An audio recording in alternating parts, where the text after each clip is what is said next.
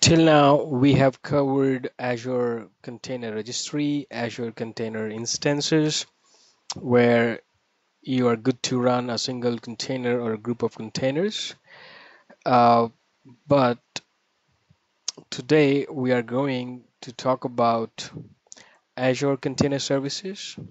Well, these videos will fall under the Microsoft Technologies playlist. So it would be more like an overview and what all Azure provides with respect to AKS.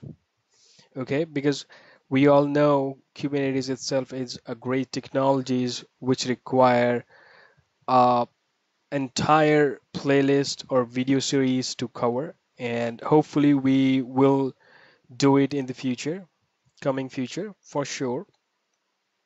So please treat this video as an AKS video where you'll be learning what Azure provides to run the Kubernetes and what you should know as per the Microsoft Technologies certification. Hello everyone, my name is Arun and let's get started. So containers are great. They provide you with an easy way to package and deploy services, allow for process isolation, immutability, efficient resource utilization. They are even lightweight in creation.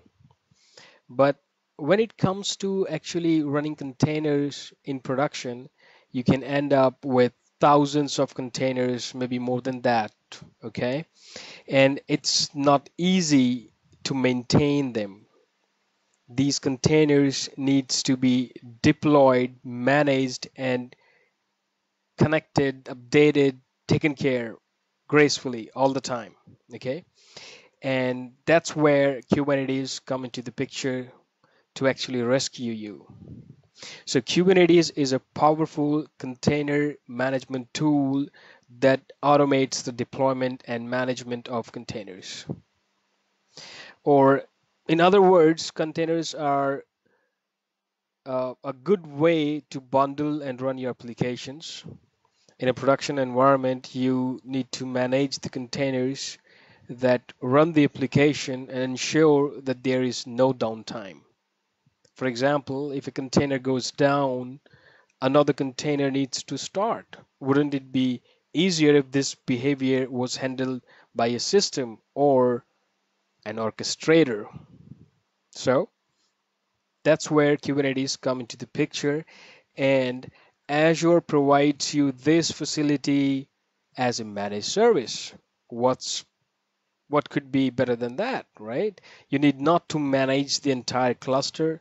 You not need not to worry about those VMs on which you're running your cluster and then the containers and pods. It would be managed by Azure. And the beauty is you need not to pay anything for the masters. So if we talk about the architecture, it would be more like a master and uh, node kind of architecture. So it would look like something like that, where we would have some nodes running and they are talking to the master and getting managed, and there would be an API by which you can get the info from master.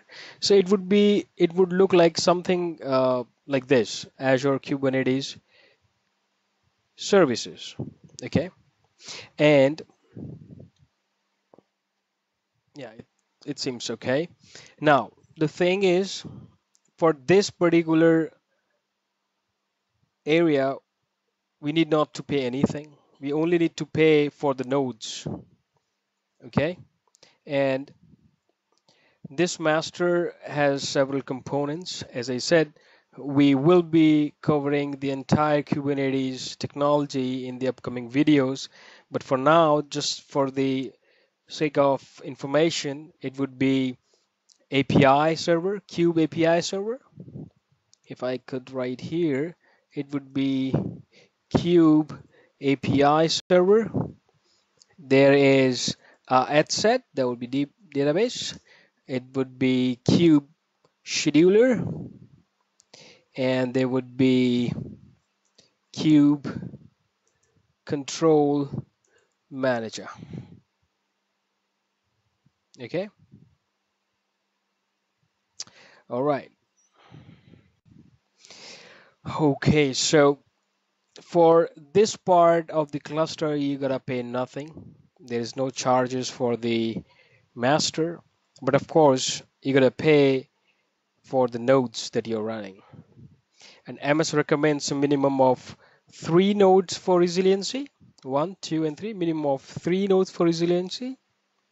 And the trick thing is you cannot change the size of the node, but you can change the count if you gotta do the auto scaling, scale up or scale down. You can do the uh, scaling on the count of the node, but not on the size of the node. Okay. Now let's check few other things that AKS provide us. Uh, Let me use this. This is our AKS. Okay. No. All right.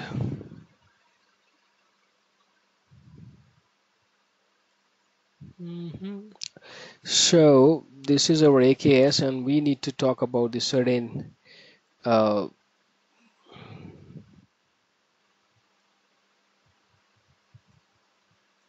okay.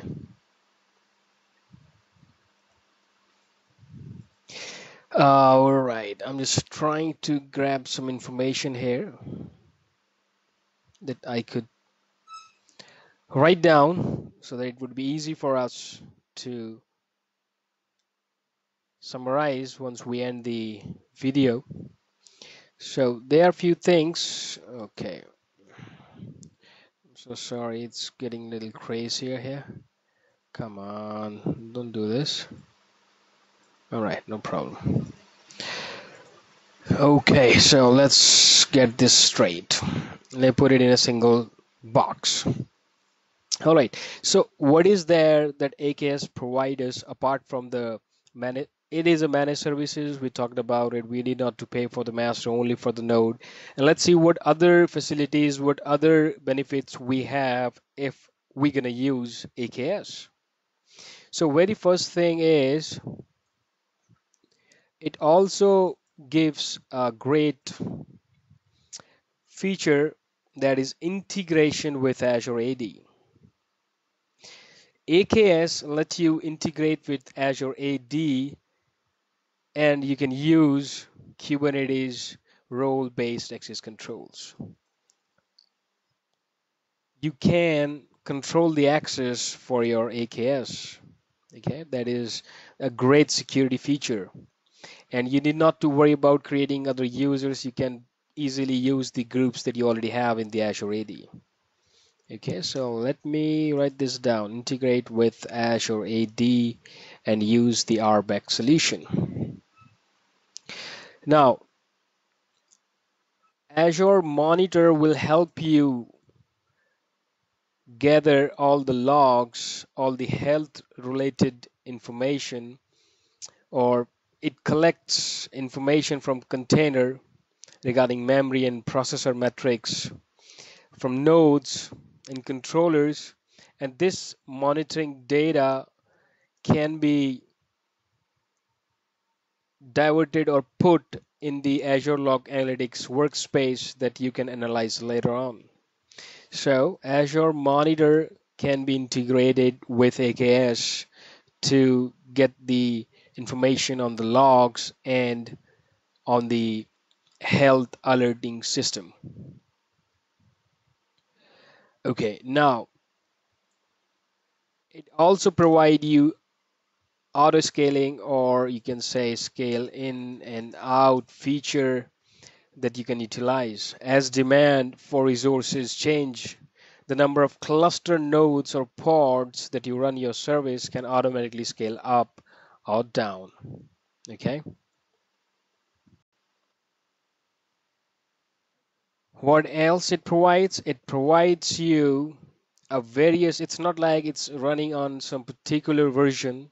It provides versions of Kubernetes that you can choose to run your AKS cluster on. It offers you multiple Kubernetes versions. Okay, So multiple Kubernetes versions. All right. Now, it can AKS allows you to utilize disks, that is like Azure disks or Azure files to mount storage volumes for persistent data. You can utilize Azure files and Azure disks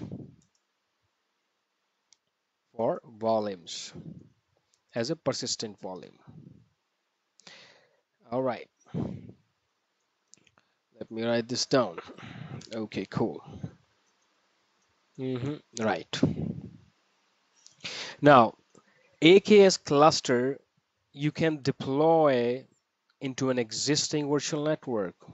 What's a great thing, right? You have your virtual network, you have your private network, and you can put your cluster in that virtual network in such a way that every pod in the clusters is assigned an IP address in the virtual network, and you can directly communicate with other pods in the cluster and other nodes in the virtual network. Pods can connect also to other services in a peered virtual network and to on-premises networks over express route or site-to-site VPN connection. Isn't that great? So integrate with VNet. And we all know Kubernetes has a rich ecosystem of development and management tools such as Helm, Draft, and the Kubernetes extension for Visual Studio Code. These tools work seamlessly with AKS. AKS supports the Docker image format. For private storage of your Docker images, you can integrate AKS with ACR as well. All right. So it supports multiple tools, and you can also integrate or ACR for private repositories.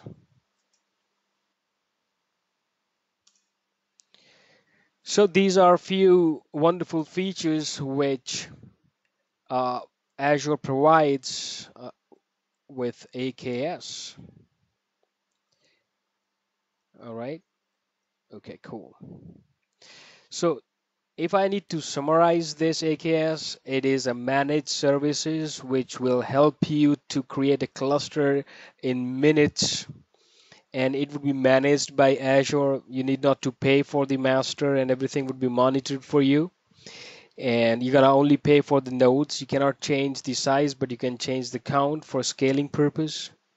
There are other features that help you manage your cluster, like integrate with Azure AD, Azure Monitor. The scaling is there. You have multiple versions. You have Azure File and Azure Disk to create your persistent volumes. It can be integrated with VNet, where pods can talk to even on-premises, and it supports multiple tools like Helm, Draft, and things like that. And you can also integrate AKS with the Azure Container Registry for your private storage. Well, that's all about AKS, and thank you for watching. In next video, we'll see the demonstration, and I'll come back pretty soon with the entire playlist of the Kubernetes. Well, thank you for watching. You have a good day.